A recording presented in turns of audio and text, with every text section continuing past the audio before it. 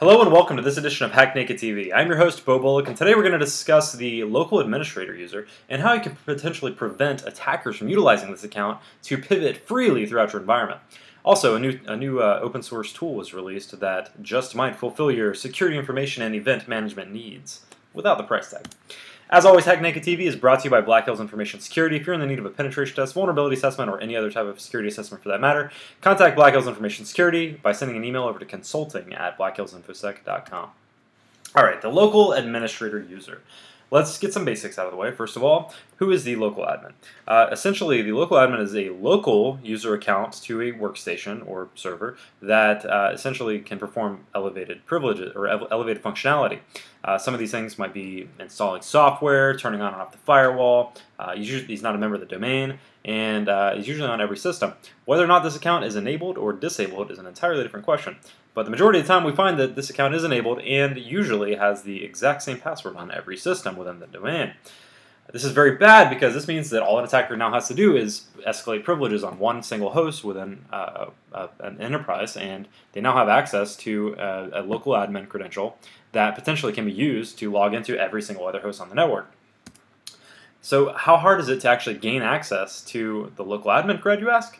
Well, it's not hard at all. It's been very well documented in many of the webcasts and con talks that have been put on throughout the last few years. Escalation is nothing new, and I'm not going to go into too much detail on these, but here's some just examples of how you could potentially get to a local admin cred. Our favorite is group policy preference files because it's so common. We find it on pretty much every test. We also like to do some just standard local privilege escalation. I personally like to use the PowerUp script. It's a PowerShell script that finds local privilege escalation vectors.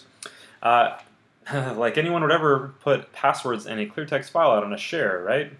This happens. We've found them. Permission misconfigurations. I'm going to give you a quick scenario of this example. Essentially, whenever we do a test, we ask for a non-administrative user.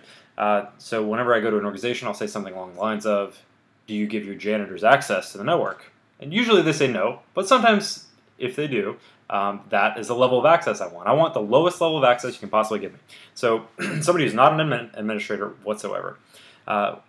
If, for example, that user is in no other groups except domain users, occasionally we'll find that misconfigurations have been made on other systems on the network. So potentially somebody in help desk or IT managed to put domain users group in the local admins group of some random workstation by chance. We'll find that, and essentially that means that every single user within domain users, which is typically every user in the environment, is now an admin of that system.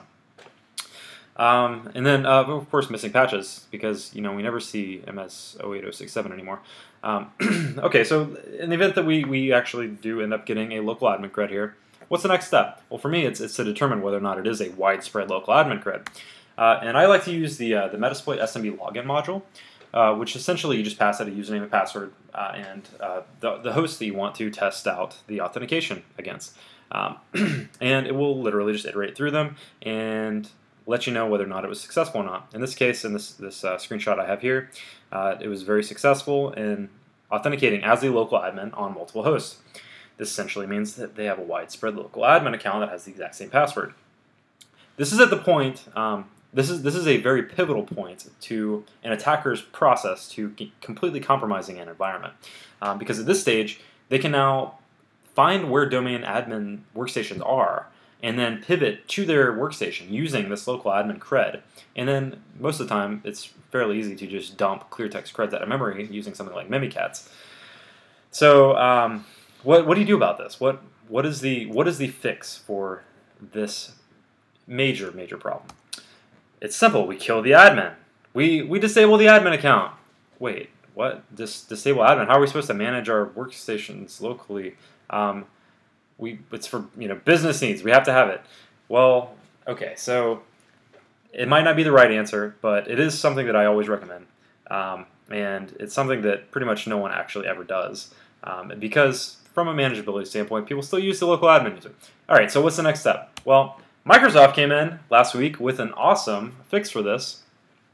They came out with a tool called the Local Administrator Password Solution, or LAPS for short. LAPS essentially kills the problem of the widespread local administrator credential. The way it does this is it automates randomization of every single local admin password on every single system. So every single system now within the environment has a different local admin password. So as an attacker, if I gain access to a system and then escalate privileges, dump the hash, maybe crack the password or get the password somewhere else, it's not going to be usable on any other system within the environment. That creates a major wall in the process of privilege escalation and domain compromise for an attacker. So LAPS actually, what it does is it's storing each one of those local admin passwords in Active Directory, and by default, your domain admins will have access to that. Domain admins can specify specific groups, like if you wanted to have your help desk have access, to in the event they need to actually have a local admin user password. But I actually. One of the things that I would definitely recommend if you do go down the path of doing something like LAPS is do a very, very thorough job in inventorying your systems, because actually just last week we did a test where somebody was, or an organization was actually randomizing their local admin passwords, but they failed to actually hit every single workstation in the environment. There was a few legacy systems that didn't get that randomization, and they actually had, well, two vulnerabilities. They had one, they didn't actually hit some legacy systems with their randomization, and two, they had a password out in GPP, group policy preference files. And that legacy group policy preference file was like a couple years old, still worked on the legacy systems. So if you do deploy this, I included a couple links at the bottom there. The first one is is Microsoft's documentation on it. The second one is actually a pretty decent guide on actually deploying LAPS within your environment. If you do this, let me know. Shoot me an email. I'd love to hear your thoughts on LAPS itself. The security team at Netflix actually released an open source tool this week that is going to help assist in responding to security incidents that were reported by various security products within an environment. It's called the Fully Integrated Defense Operation, or FIDO for short. And you see with the major problem with implementing many security products within an environment, you get thousands and thousands of alerts, and it can be hard to manage. So, I kind of see this as like a SIEM-like software, in that it can manage multiple sources.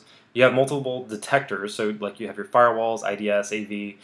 It can correlate those with your Active Directory users, and also external threat feeds like VirusTotal, ThreatGrid, and help provide you a more thorough view into some of the alerts that are happening within your environment. So if you test this one out too, I'd love to hear your feedback on that. That's it for this episode of Hack Naked TV. You can check out more Hack Naked TV at hacknaked.tv. Security Weekly happens every week. Blip.tv/securityweekly. Some awesome show notes at /wiki, securityweekly.com/wiki. We have two events coming up that you should definitely check out. Source Boston. It's happening May 25th through 28th. If you want to get $100 off of your admission, you have to be one of the first 20 to do it, but if you submit this promo code HTV2015GA, you'll get $100 off your admission to Source Boston. We also have the HTCIA conference coming up August 30th through September 2nd. That's going to be in Orlando. You can use this 15% off promo code here, HackNaked, all uppercase, no spaces, to get 15% off. And if you want to contact me, my email address is bo@blackhillsinfosec.com, and you can contact me on Twitter at daftech. Thanks, and have a great weekend. Bye.